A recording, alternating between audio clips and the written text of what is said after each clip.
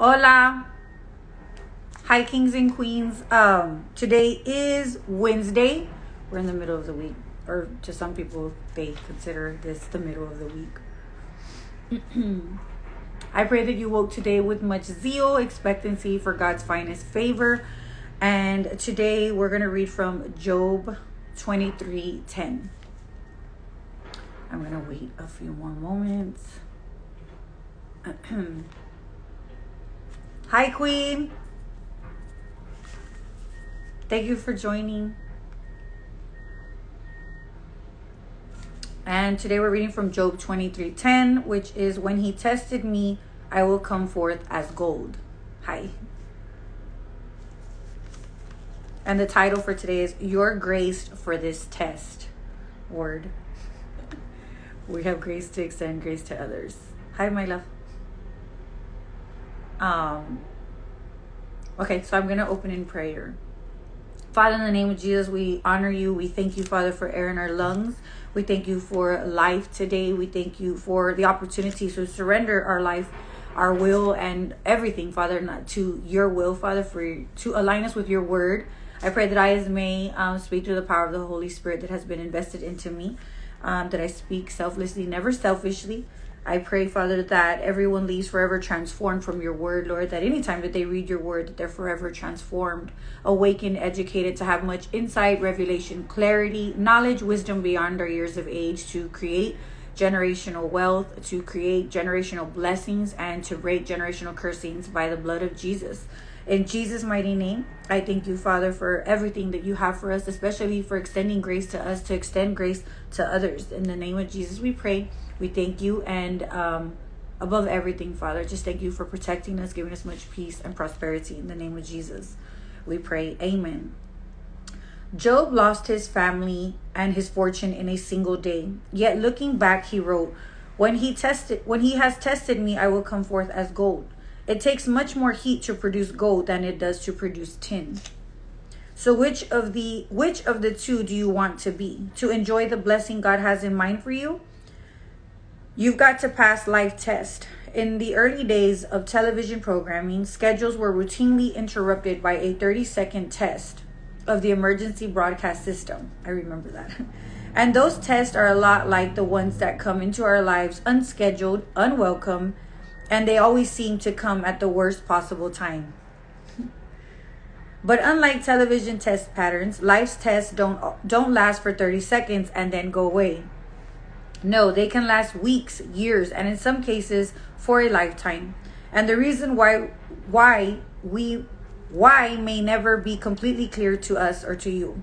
However, there's an aspect of the test you can control, how you respond to it. The truth is, tests are an invaluable, integral, and indispensable part of your spiritual growth. Without them, you'll never grow and mature as much as you need to. And it's how you handle your test that decides your testimony. Word. Paul writes, every detail works to your advantage and to God's glory. More and more grace, more and more praise. So we're not giving up. How could we? Even though on the outside it often looks like things are falling apart on us, on the inside, not a day goes by without his unfolding grace. 2 Corinthians 4:15. Bottom line, you're graced for this test. What I was learning today, and in the past week, what I've been learning, or weeks, is that, as I mentioned, we're loved to love others. We have grace to extend grace to others. We have mercy to extend mercy to others. But what God, bear with me, sorry. But what God has been revealing to me, and a lot of education that I've been learning, is that when we don't extend grace to others, or we don't extend forgiveness to others, it's going to affect our heart. Because whatever it is that we're feeling, it's going to come out of the mouth. It's going to come out of our actions. As I've always said, that if you're feeling sick in your heart because you've been hurt, betrayed, you have bitter and you're holding grudges, it's going to affect us hugely.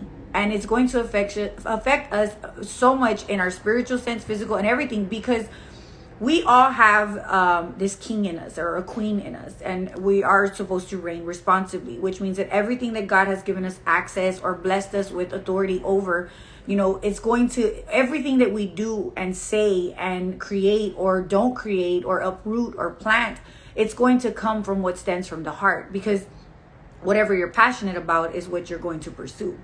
Wherever your heart is going to influence your decisions.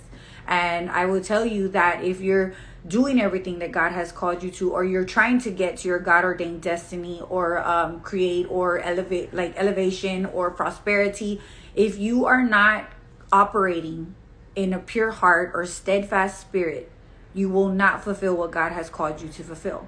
And with that, we have to extend grace to others. Whether I will tell you that the greatest testing that I have experienced personally is, being betrayed by people that, I love so dearly, or I value so dearly, or I would allow them to influence some of my decision making because my heart was there. And what God has shown me is that we always want to blame somebody or something for something that's been bad done to us, which I'm not saying that it's not someone's fault. Yes, being betrayed and all these things, they happen. That's something that's inevitable in our lives. But what God is showing me is that when you forgive them, especially the ones that you feel like, no, there's just no absolute way that I could forgive this person. When you forgive them, you're not releasing, what they've done to you, the years of pain, or the sleepless nights, or the stress, whatever it is that they have taken from you that made you feel betrayed, whether it's trust or whatever it is. That's between you and God. You know what you have been robbed of, or what people have taken from you. But what I'm telling you is that it's not, when you forgive them, it's not like releasing those things, because it's a process. Because anytime you think about the things that have been done to you, God can give you the grace, but it's a process, because it's also a choice. But you will think of the things that have been done to you, and they can resurrect, anger inside you, bitterness, and all of these things. So it is a process to forgive people. But what I've learned is that if we don't get healing, and we don't extend, and I'm not saying that because you forgive them, go back and allow them in your life. No, you have to, as I mentioned yesterday, you have to divorce, and you have to break up from relationships, because it's not because you haven't fully forgiven them yet, but it's because it's not a safe place for you. And when it's not a safe place for you to go back and become vulnerable, or to go back and trust them with whatever it is that you trusted them with, and they took it, or they robbed it, or they betrayed you with it, that exact thing that they robbed you from, whatever it is, God will give it back to you in a different sense. I don't know if that makes sense to you, but what I'm telling you is that it's not releasing all that pain. It's releasing to the Lord, to let God deal with them. And I would tell you that I have been put in situations, especially in the season of my life, that I felt like I could never forgive people that have betrayed me so bad, or have done some things to me that I was just like, absolutely never. That's it. I have to draw the line like Moses did. But what God is showing me, as he's mentioned, that we forgive 77 times, you might have to forgive the same person 77 times or more, because it's a process. And I'm not saying that you're going to continue giving them what you gave them access to. No, but the thing is that they may probably do it repeatedly. Because whatever it is that they need to learn, that's between them and God. But when you choose to forgive and extend grace to others, where you need grace at times, that's where God will elevate you and prosper you in those areas. Because it's important that we extend what God blesses us. We are blessed to bless others. If he's given us forgiveness, we forgive others. However, you forgive them, and at times you have to break up because they haven't gotten healing in that area where they caused betrayal to you. And it's not a safe place. You go and you tell them something, and then they go and they tell someone else, and then it gets back to you. And this is what I've learned is that when you are forgiving others, or, many times, maybe it's just me, but there's people that know secrets about you, secrets that you don't want other people to know. And what God has revealed to me, is I'm going to be completely transparent with you, is that God has revealed to me is that, Esmé, if you're saying things or you're doing things that you don't want nobody to know about, it's important that you don't do those things. Not only because you don't trust those people, because they always say, I always say too, we allow access to people, and we have to be very, very careful. Hi, Queen. We have to be very careful where we allow access to people, because we can become vulnerable, and we can ask for prayer in a certain area. And then these people, not only, maybe they don't pray for you, but they go tell other people, what skeletons you have in your closet. But what God has revealed to me is that when you keep your closet free of any skeletons, when you obey God, because I would tell you many times that I have been betrayed. I have gotten that little like, watch out. But I shouldn't have done those things to begin with. And this is what has really, really taught me that, Esmé, if people have secrets about you that you don't want others to know, don't do them. And there's things that I have done in the past that I cannot, like, I can't change what I did in the past. Every day we're changing. Every day it's a process. Every day we're evolving. Every day we're changing. Sometimes we backtrack and we do things that we're not proud of. However, take those things to God. If you need wise counsel around you, godly people to pray with you about these things, you know, take it to people that you know that they're going to pray for you when you become vulnerable, because there will be a lot of people that will betray you. There will be a lot of people that will talk about you. I have learned, like, I always wonder to myself, why is it that so many people want to know so many things about me? I'm like, if they want to know anything about me, they can straight up go to my YouTube and I'll tell you myself. But what I realized is that there's people that may not like you, but they still want to know about you. And I'm always telling, like, my husband, like, I'm so free. Like, if you want to know anything about me, you can ask. If God gives me the okay to tell you, then I will. Because my life is a testimony. Everything I have been through is a testimony. But I will tell you that when God calls me to be transparent, there's times when I don't understand. And then there's times where I'm just like, I'll try to feel it. I'm not try to feel, but I'll start feeling like a little fear. And then I'm like, Lord, like, you know, why do I fear? People talk about me whether I'm doing good or bad. Maybe it's just me. Maybe nobody else gets talked about. But I get talked about whether I'm doing good or bad. And I will tell you, more than half the time, I'm trying to do good by others. I'm trying to do good by me. I'm trying to do good by God. It's always trying and fulfilling it. But I will tell you that the Lord took the blinds off and gave me great wisdom. And it's like, Esmé, if you don't want people to talk about you, the past, we can't change it. But if you don't want people to talk about you, like, and people are still going to talk. They're going to make stuff up about you. God ordained things like this. I don't know why. Well, I do know why. He ordained enemies to be your footstool. So therefore you could be elevated to the next level. So you could be elevated to the next relationship that's going to prosper you. I don't know.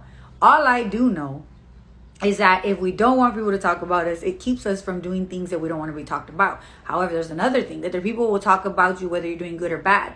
However, live in a way that honors God. So when people do talk about you or try to spread lies about you, your life and your reputation and the way you live, it won't be believable, because people are like, no, I know her.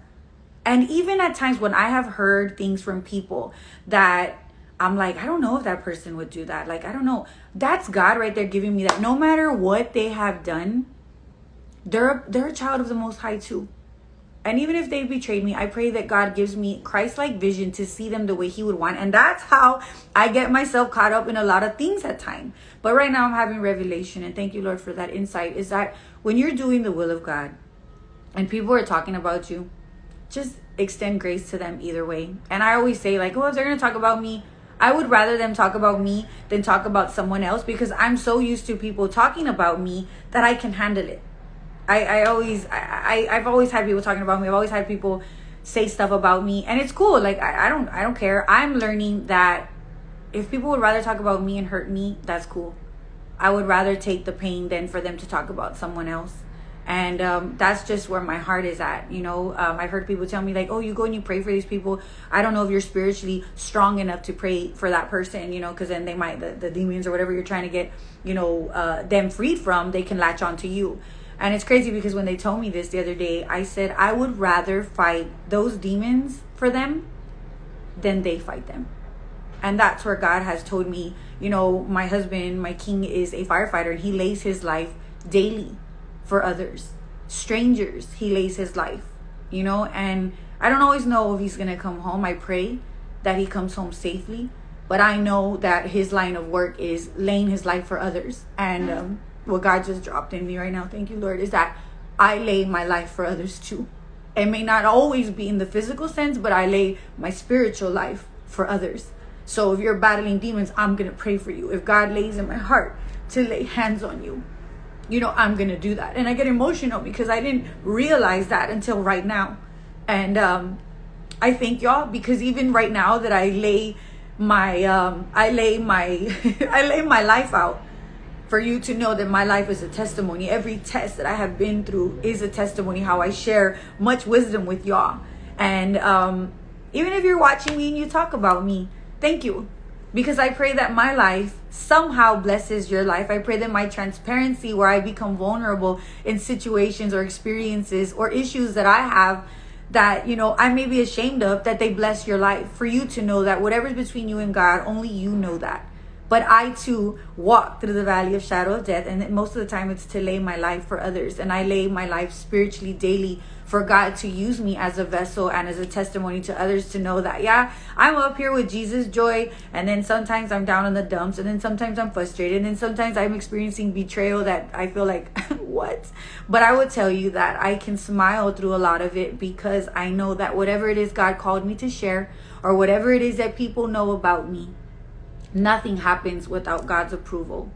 Many things happen and they harm us, spiritually, physically, or mentally. But I will tell you that when you allow God to be your strength in any weakness you have, there's no one or anything that could take that peace that God gives you. It's a purposeful, intentional peace that only can come from Jesus. Therefore, it extends other things to you, which is grace, mercy, kindness, Jesus' joy. Be a joy to others, be favor to others, and you too will have favor. Refresh yourself in the Word of God. Refresh others, and you too will be refreshed, spiritually, physically, or mentally. Whatever it is that the Lord knows that you need, bring it to the Lord. And I will tell you, as it says, when He has tested me, I will come forth as gold, because God has tested me in areas too where people ask me questions, and I notice that people start asking me more in detail because I answer, but people want to know so much, and I'm like, why Lord? But when you're living your life as a testimony for God, people want to know, because they know you're vulnerable, they know you're transparent. And I know many people say be very careful where you limit access, and for me it's like I'm praying on that area, because my heart gets me in situations where people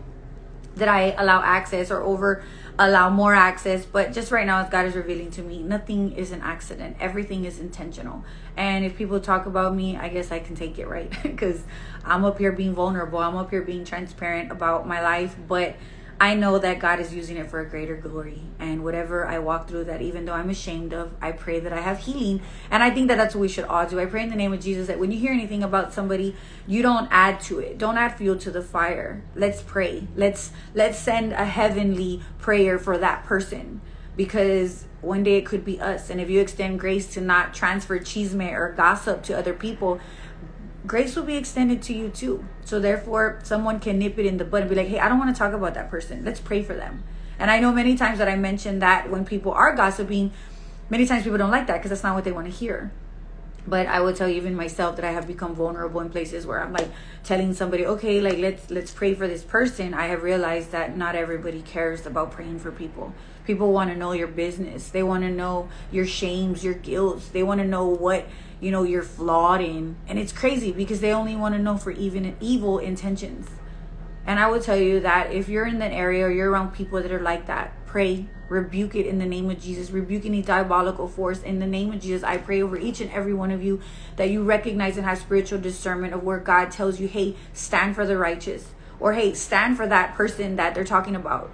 Even if that person did you dirty, stand for them. Because I would tell you, God will honor you in those areas where if they feel the most uncomfortable is. And I would tell you that right now I have a loved one fighting for her life.